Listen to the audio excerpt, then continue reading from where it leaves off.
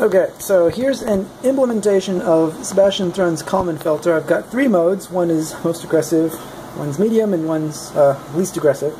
I'll show you.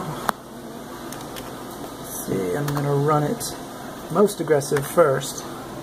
So, it looks at the sensor, and when it's close, it backs up. When it's far away, it goes forward. So you'll notice when it's forward, backward, that's no good.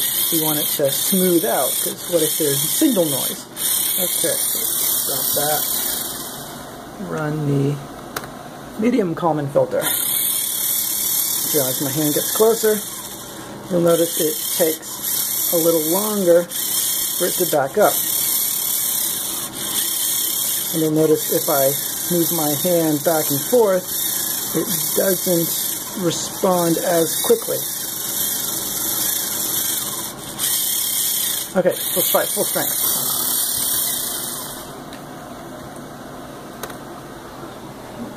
Okay, so here it is, not believing its sensors very much at all.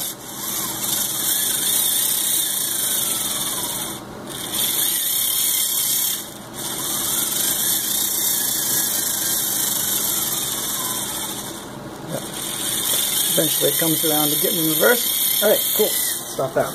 So, let's watch it in the real world. I'm going to put it back on the most aggressive mode.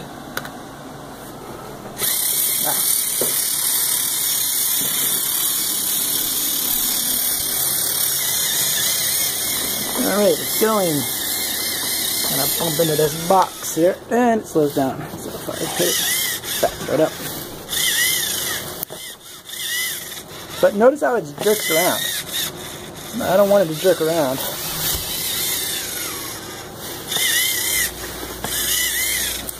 I don't want it to do that. Okay, so I'm going to stop that and try medium. Okay. Now notice it takes a little longer to get. It doesn't believe its own sensors. Okay, let's try full strength.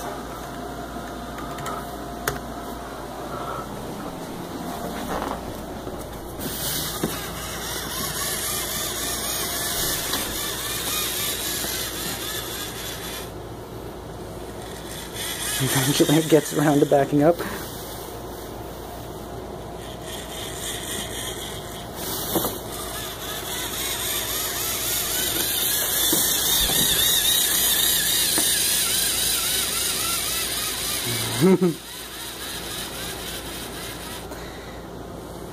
Obviously you've got to tune the Kalman filter to have the right level of response. And there it is. That's completely awesome.